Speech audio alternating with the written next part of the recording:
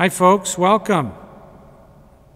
Coming to you from the St. Rita Shrine in Chicago, and so happy to be with you. And let us pray. In the name of the Father, the Son, and the Holy Spirit. Amen. And we pray in a very special way for all those on our prayer list. We pray for peace and unity in our country. We pray for anyone who needs prayer, anyone who feels they are not being prayed for. Let us pray for them. And of course, we pray for vocations, and this is Augustinian Vocation Week, so we pray for an increase of vocations to our Augustinian way of life, and we pray for all young people that they will listen to their call. And so we also pray for you. And we ask Jesus to be with us as we pray. The Lord be with you. A reading from the Holy Gospel according to Mark. Jesus sat down opposite the treasury and observed how the crowd put money into the treasury. Many rich people put in large sums. A poor widow also came and put in 2 small coins worth a few cents. Calling his disciples to himself, he said to them, "Amen, I say to you, this poor widow put in more than all the other contributors to the treasury. For they have all contributed from their surplus wealth, but she, from her poverty, has contributed all she had, her whole livelihood." The Gospel of the Lord. What does it mean to give it all? What does it mean to give everything we have? What does it mean to give all our money, all our talents, all our efforts? What does it mean? And what was he saying to his disciples? Is he saying that we should give up everything? I mean, I don't know how we can, because we'd be homeless. How could we do anything? How could we function? But I think what Jesus is saying is, don't hold on to what can keep us from being our best. And that is our possessions, our money. If all we do is look for how we can get more, how we can do more, and then we just give a pittance, that's not what Jesus wants. And what he shows us, and he was showing his disciples, is give it all. This poor widow gave it all because she totally trusted. Now, friends, I'm not going to hold you back if you totally are trusting and you're going to give everything away.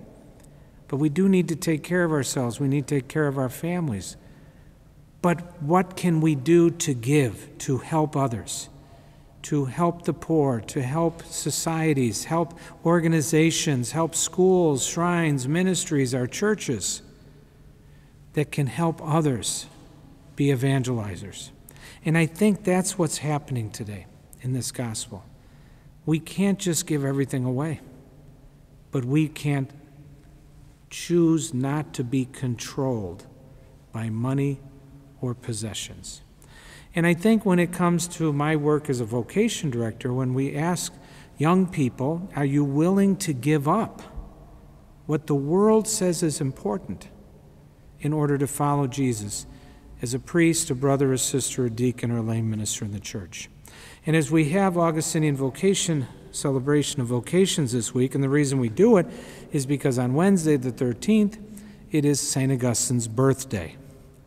He was born in the year 354, and he lived to the year 430.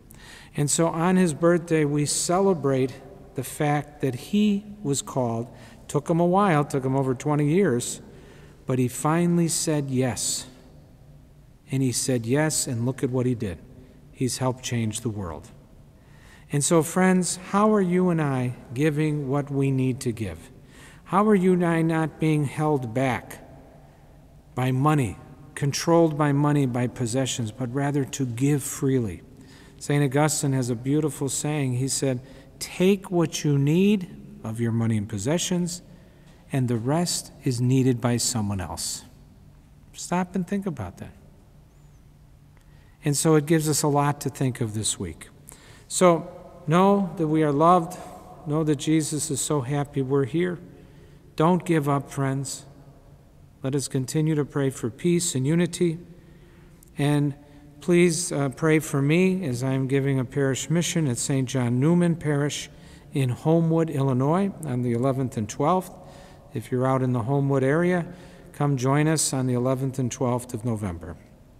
And let us please, this week especially, pray for vocations, and let us celebrate Augustine.